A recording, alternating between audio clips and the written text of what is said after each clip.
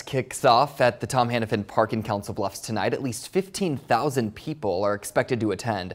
But this year is a little different, especially for people in the new developments along the riverfront. 3 News Now reporter Andrea Braswell has more on how they now have a front row seat this Memorial Day weekend.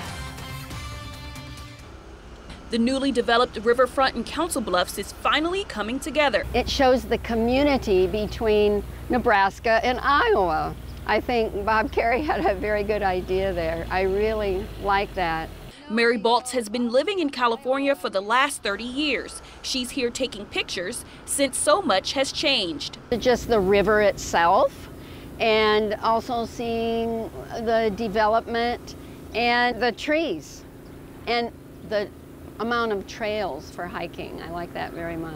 And this is just the beginning. We'll make it a feature that will help develop residential housing, that will help develop new retail housing on both the Omaha side and the Council Bluffs side. With all its latest attractions, Mayor Matt Walsh says the riverfront will easily become the city's new center of attention. You know, in many communities, the river is the focus of activity for the community, and we've never really focused our attention on the Missouri River. Mayor Walsh says the new pavilion, splash pad, and residential area is just a small piece of the project. So it's going really well, better than expected, and we're excited.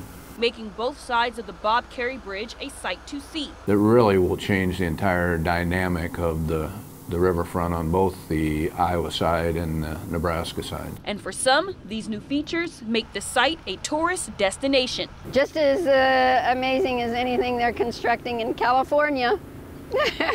In Council Bluffs, Andrea Braswell, 3 News Now.